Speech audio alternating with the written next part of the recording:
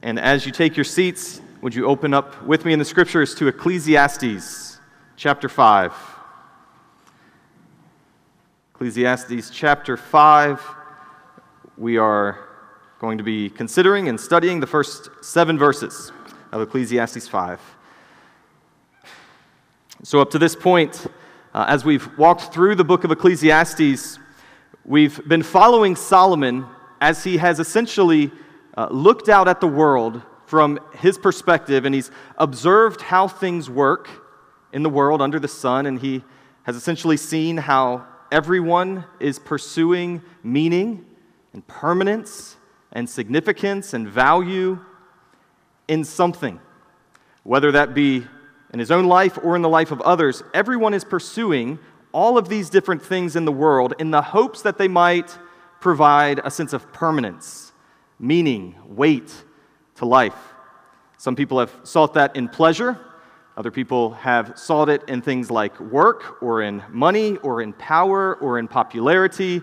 And the list goes on. Throughout the book of Ecclesiastes, we've seen all of these different pursuits, and all of them have come up empty.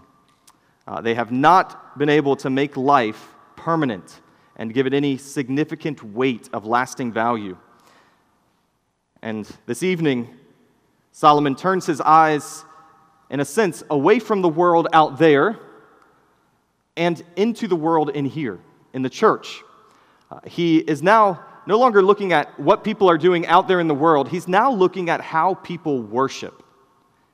And he says, even here, even in the house of God, he will go on to say, there is a way to worship that leads to emptiness, or that is characterized by emptiness or vanity or vapor. Of course, we know from the book of Solomon that life is not meaningless. It is meaningless if we seek meaning ultimately in this world, but it's not meaningless when we remember that even this brief life is a gift from God. He has given us this brief life for us to enjoy and for us to bring glory to Him. And when we view life from the right perspective, we see its value. And in the same way, when we see worship, when we approach worship from the right perspective, with the right heart, it's not meaningless, it's not empty. But when we approach it with the wrong heart, then even something like worship becomes vanity, becomes meaningless. So let's look at verses 1 to 7, where Solomon describes the potential of meaningless, empty worship. Beginning in verse 1, guard your steps as you go to the house of God, and draw near to listen rather than to offer the sacrifice of fools. For they do not know they are doing evil. Do not be hasty in word or impulsive in thought to bring up a matter in the presence of God. For God is in heaven, and you are on the earth.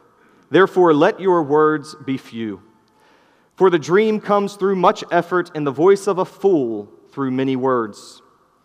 When you make a vow to God, do not be late in paying it, for He takes no delight in fools. Pay what you vow. It is better that you should not vow than that you should vow and not pay.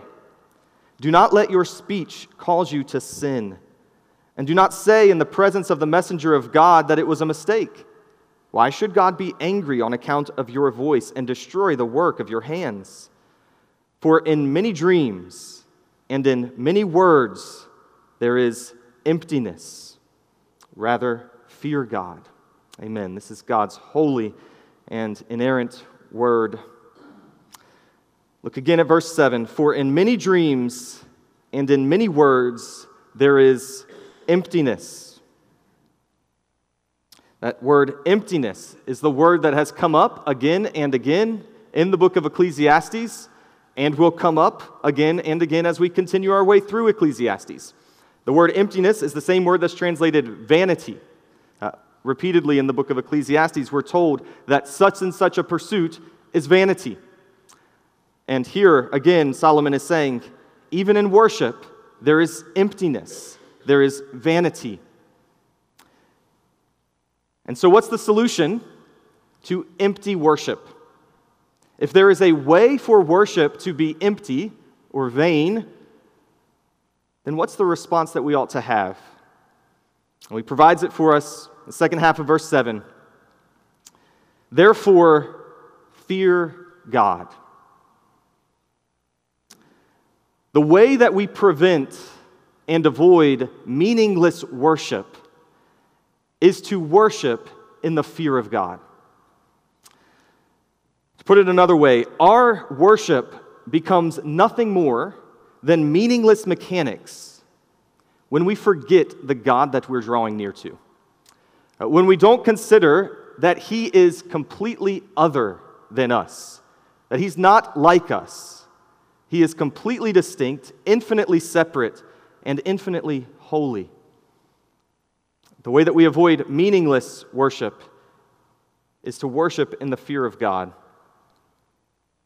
So, if I were to give a specific topic for tonight's sermon, then it would be just that: fear God in worship, or worship in the fear of God.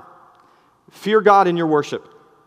Give real, significant thought to what is taking place every time you approach your Creator in prayer or in the reading of His Word, and especially in the context of corporate worship. When we come together as a church to worship our God in the context of public worship, we ought to do so in the fear of God, giving real thought to what's taking place when we gather to worship our Creator. So that raises the initial question then: what is the fear of God?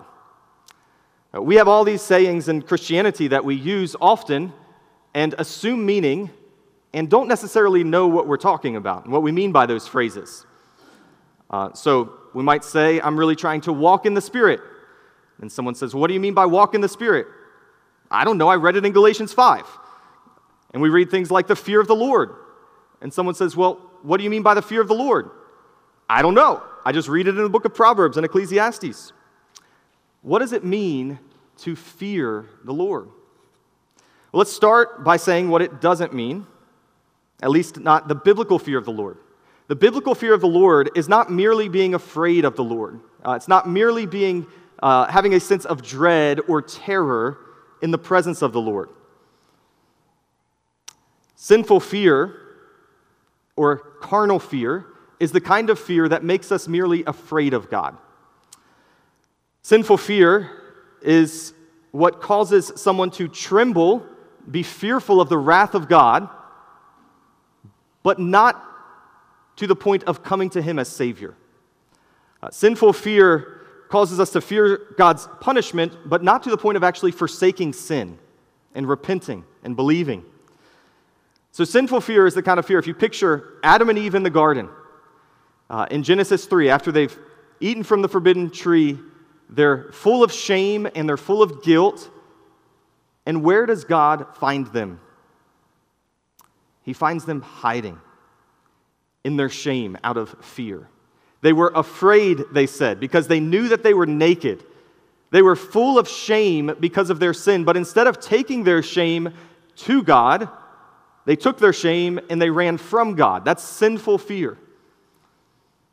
It's the kind of fear that the demons have in James 2 when they tremble at the majesty and holiness of God, but not with any measure of repentance. It's the kind of fear that any unbeliever has. Most people, at least somewhere in their soul, have some measure of the fear of God in the sense that they're afraid of Him. They know that God can and will punish sin, but they choose to distance themselves from Him, or at least attempt to distance themselves from Him, rather than to run to Him. That's not the kind of fear that Solomon tells us should characterize our worship. Not a fear that makes us tremble in being afraid of God. He isn't telling us that we need to run from God, certainly not that we need to hide from God. But he's talking about the proper and healthy acknowledgement when we draw near to God that God is not like us. He's not like you. As much as we like to think of God in these nice, neat categories that we can fit into boxes of our own thinking, we need to acknowledge God is not like us in any way. He is infinitely above us and transcendent beyond anything we could ever fully comprehend. In fact, that's the point that Solomon makes in this passage. So if you look down at verse 2, he says, "Do not be hasty in word or impulsive in thought to bring up a matter in the presence of God." And then here he gives the reason. "For God is in heaven, and you are on the earth." Here's why you ought to fear God. Because God is in heaven, and you are in the earth. Jesus, in his teaching on how we ought to pray, he begins the prayer famously with the words, "Our Father, who is in heaven, hallowed be your name." Our Father reminds us we are coming to a God who loves us and cares about us. He is our Father. But at the same time, in heaven reminds us that we're coming to a God who is not like us. He's infinitely above us. And that's what characterizes all true godly fear. A healthy, reverent approach to God begins with confidence, first of all, that He is our Father, but then the acknowledgement that He is not a God that is like us. Now, when Solomon says God is in heaven, when Jesus says our Father who is in heaven, what does he mean by that? What is the main emphasis being communicated when they say, God is in heaven, and Solomon, you are on the earth? Obviously, it means more than spatial location. He's not talking about geography. He's not saying God's sphere of existence is heaven. That's where He's confined to. And your existence is on the earth, and that's where you're confined to. We could go to Psalm 139 and see God is everywhere, all the time, fully. He is here in this room with us in the fullness of His being. He is in all of His creation, at all times, in all of Himself. And so the distinction here is not God is up there and you are down here, geographically or locally. The distinction isn't spatial at all. It's ontological. He's making a distinction of being. You are on earth, meaning you're a creature. God is in heaven, meaning He is creator. And there is an infinite gulf between creator and creature. He is eternal. You are temporal. He's infinite. You are finite, bound by time and space in your existence. He's immutable. He never changes. You are constantly changing. You are a creature. He's holy. You are sinful. And the list could go on. So the point is, God being in heaven refers to God being creator. You being on earth refers to you being creature. And the realization of the absolute distinction between you and God should create in your heart some measure of fear, of an acknowledgement, this is no trivial thing. This is not something to be taken lightly. To approach our Creator and speak to Him and listen to Him is not something that we should do carelessly. And that will be the point that Solomon goes on to make. And so the fear of the Lord begins with the humble acknowledgement, God is not like us. He is in heaven. We are on earth. But this acknowledgement does not drive us away from Him. It drives us to Him. A right fear of the Lord. You know that you have a right fear of the Lord when it compels you to go no other place than closer to Him. You know that you have a sinful fear of the Lord when your response is to distance yourself from Him. I like the way Michael Reeves puts it in his book, Rejoice and Tremble on the Fear of the Lord. He says, it is the devil's work to promote a fear of God that makes people afraid of God. Let me say that again. It is the devil's work to promote a fear of God that makes people afraid of God, such that they want to flee from God. That's the devil's work. The Spirit's work is the exact opposite, to produce in us a wonderful fear that wins and draws us to God. If it is a Spirit-wrought fear of the Lord, then it wins your heart to the Lord. It draws you to Him. It is a force so strong that you can't resist it. You realize this God is so good and so magnificent and so gracious and so full of love and holiness that I could never turn my back on Him. That's what it is to fear Him. And so what Solomon is saying then in these first 7 verses is that worship, proper worship, begins with a fear of God, a holy fear of God. At the heart of all true worship is that sort of fear.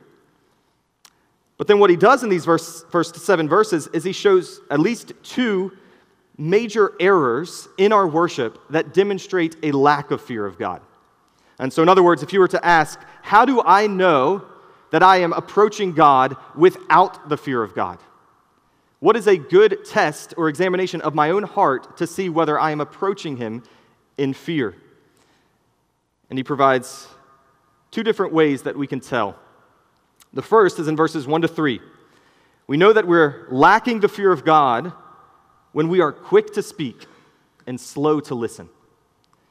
We lack the fear of God when we draw near and are quick to speak and slow to listen. Look again at verses 1 to 3. Guard your steps as you go to the house of God, and draw near to listen rather than to offer the sacrifice of fools. Let's actually stop there for now. The house of God obviously refers to the temple in Jerusalem, the temple that Solomon himself built. And we were reminded Sunday from Anthony's sermon that obviously we don't go to the temple any longer for worship. The temple has come to an end. It was the place of worship, but now that Christ has come, he has fulfilled everything the temple signified. True worship takes place in spirit and in truth in the name of the Son of God. So we don't go to a temple any longer to worship. But what Solomon is saying here about worship in the temple certainly applies to the Christian today. We still worship, we just worship everywhere. We worship as a way of life, and that worship finds special focus when we come together for corporate worship. And so the principles of worship apply to our own lives, both in our personal worship and in our corporate worship. And he says that the right way to draw near to God in worship is, first of all, to guard your steps. To guard your steps. And so if you picture the temple and you imagine someone walking the steps to the temple, the idea here is literally, as that person walks up those steps, he's doing so thoughtfully, carefully. Figuratively, the application would be, make sure that your walk up those steps matches your walk in life. Make sure that there's not some massive inconsistency between the way you approach the temple and the way you live the rest of your life. And so the application in that sense would be, make sure that when you worship God, you're not pretending to be something here that you're not before you get here and after you leave here. Guard your steps. The other emphasis there would be, prepare your heart. Come with thoughtfulness. Recognize what it is that's about to take place as you draw near to God. And you do that especially when you come to listen. So you guard your steps, you come with a prepared heart when you come to listen to God.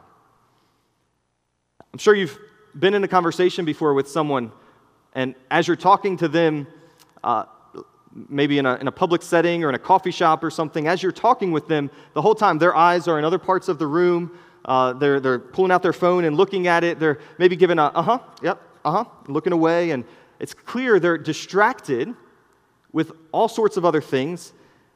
And when they do that, what are they communicating to you? They're saying, I don't really care that much what you have to say.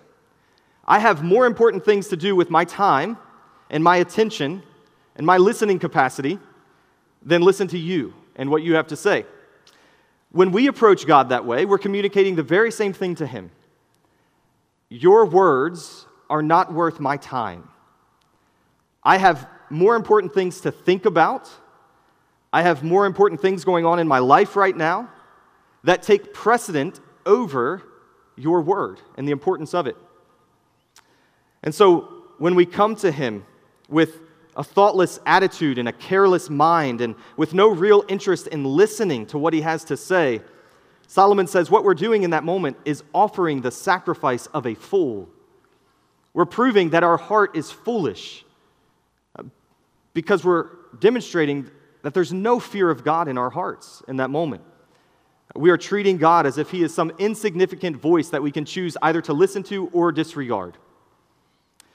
And so Solomon goes on then in verses 2 and 3, and he says, don't be hasty in word or impulsive in thought to bring up a matter in the presence of God.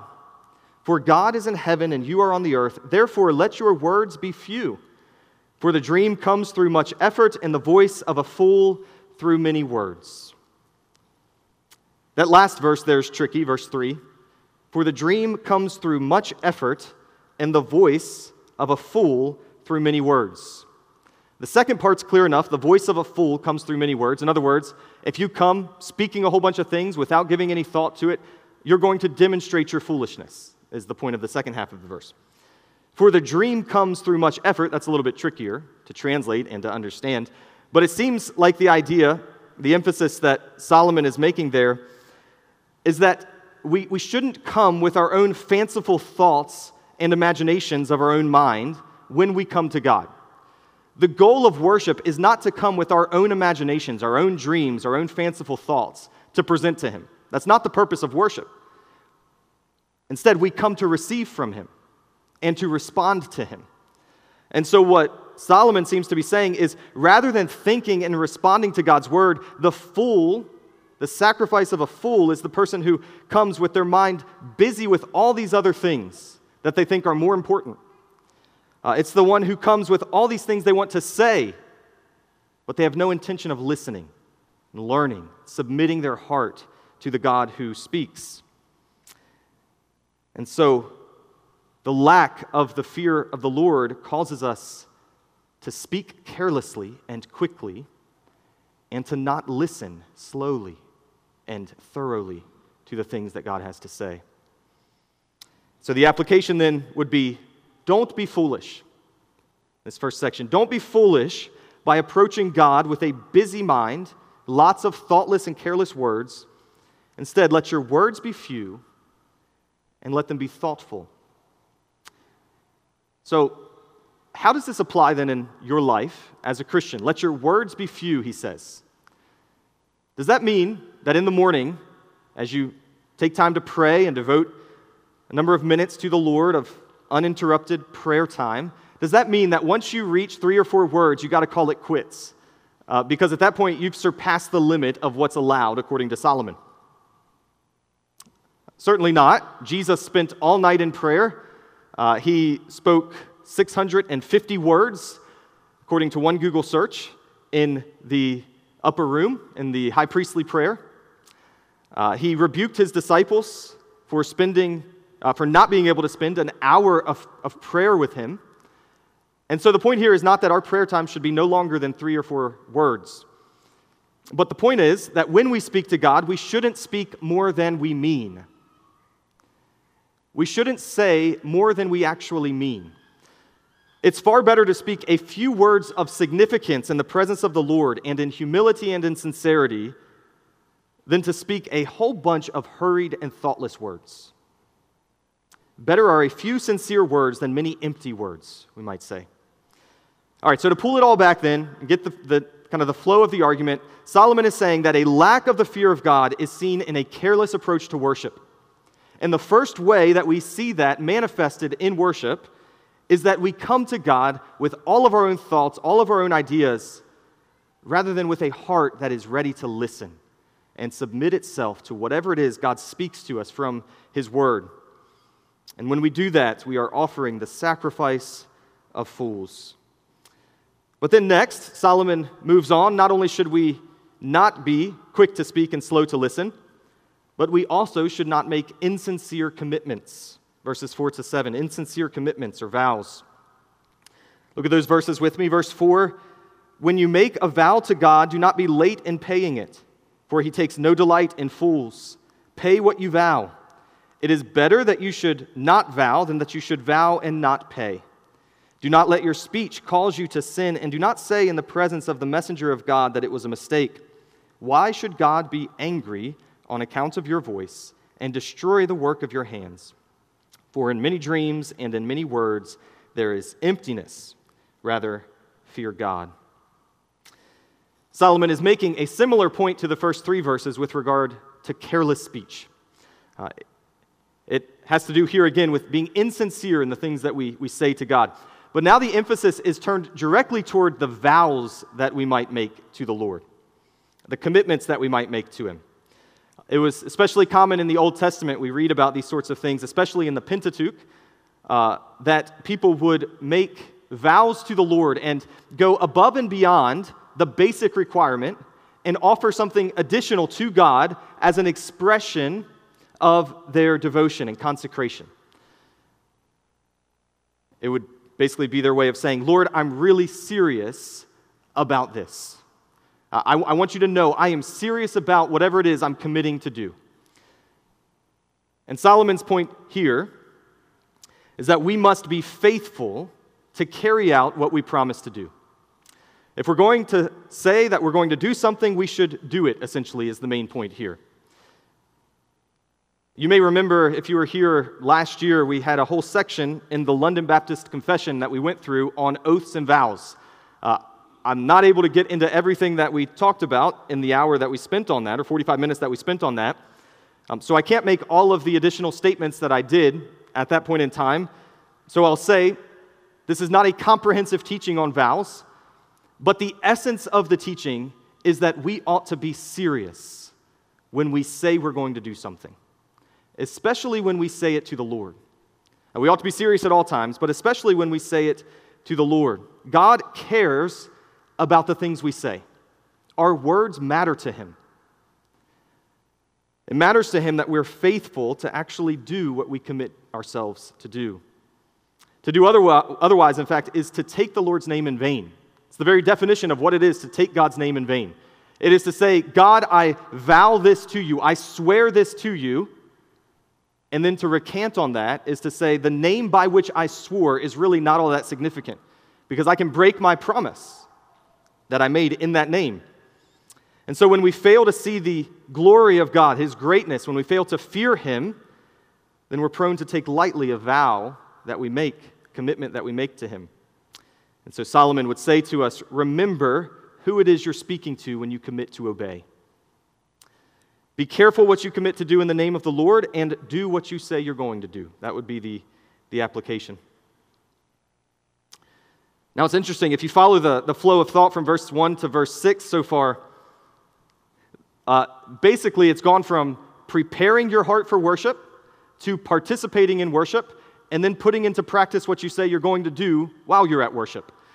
In our approach to God, we ought to have reverence and fear. In the act of worship, we ought to have reverence and fear.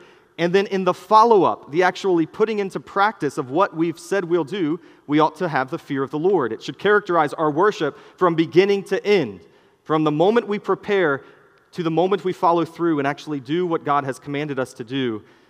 We ought to fear the Lord. And that's the solution Solomon gives in verse 7. For in many dreams and in many words there is emptiness or vanity or vapor. Rather, fear God. At this point, if we have accurately evaluated our hearts in any measure, then we recognize nobody in this room has worshiped God the way that we're commanded to in these 7 verses. Nobody in this room has feared God the way that this says we ought to. We have taken His name lightly. We have blasphemed Him in the way that we've lived and the things that we've said. We've made commitments that we haven't followed through with. We've been insincere in our worship. We've said things with our mouths that we really don't mean with our hearts. All of us have fallen short of the kind of worship Solomon commands of us in these verses. The Lord commands of us in these verses through Solomon. All of us have failed, which drives us to the one who didn't fail. Jesus is the only one who has ever lived who has worshiped God perfectly in the fear of the Lord. In the book of Isaiah, in one of the servant songs, pointing forward to the one who would come and would be anointed by the Spirit, speaking of the Messiah, it says, "The Spirit of the Lord will rest on Him," that is Jesus, "the Spirit of wisdom and understanding, the Spirit of counsel and strength, the Spirit of knowledge and the fear of the Lord, and He will delight in the fear of the Lord." Jesus lived from His birth to His death perfectly in the fear of His Father, in a humble, sincere love and adoration for His Father. Not only did He perfectly fear the Lord, but He perfectly listened to the Lord. Remember, we're told we should come near to listen. Jesus, it's said of Him in Isaiah, chapter 50, he awakens me morning by morning. He awakens my ear to listen as a disciple. The Lord has opened my ear, and I was not disobedient. Jesus is the perfect listener. Not only is he the perfect God-fearer, not only is he the perfect listener, but Jesus is also the perfect speaker. He never speaks carelessly or thoughtlessly. He says in John 12, I did not speak on my own initiative, but the Father himself who sent me has given me a commandment as to what to say and what to speak. Jesus never spoke a careless word. He always spoke what he meant. And when he said it, it was exactly what was pleasing to his Father.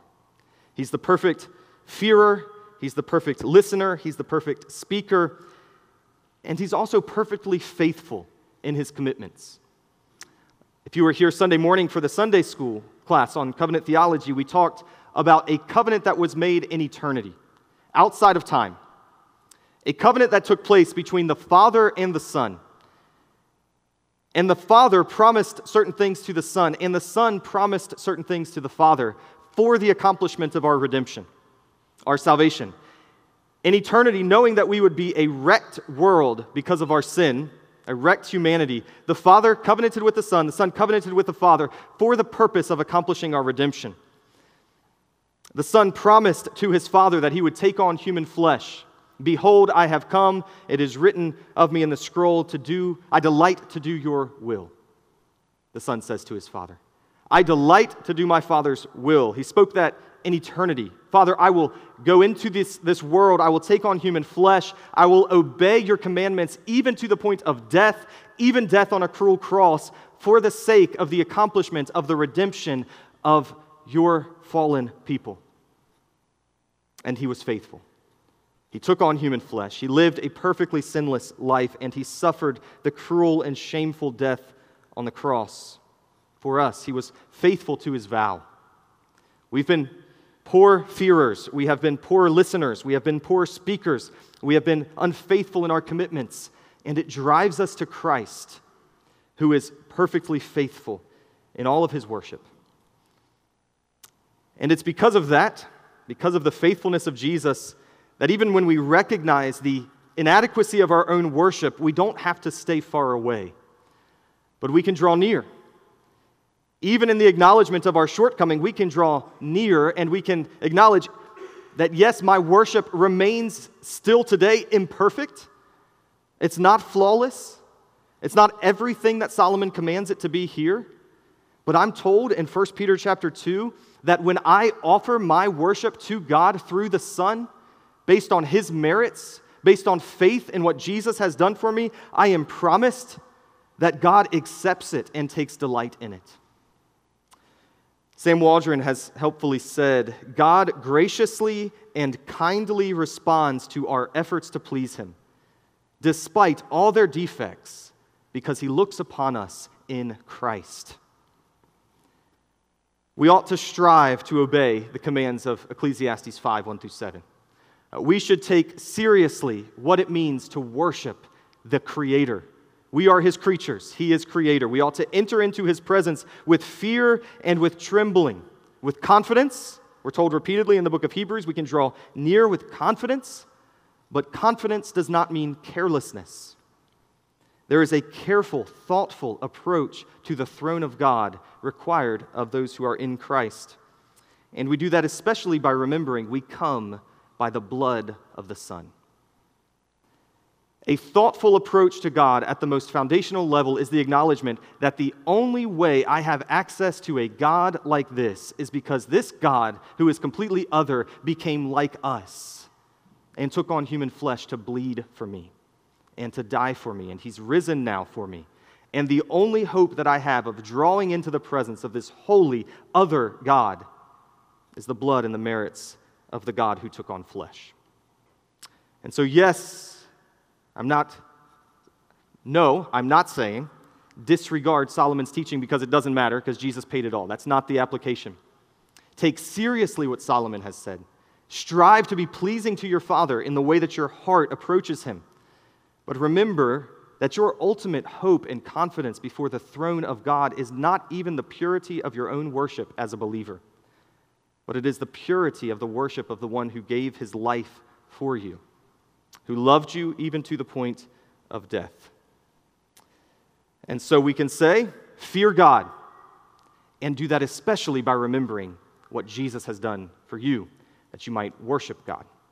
So let's remember that as we prepare for worship this coming Lord's Day, as we come together and prepare our hearts for worship. Remember, there are 3 steps in this process. As we prepare to come, we think about what we're doing. While we're here, we participate with a thoughtful, humble heart.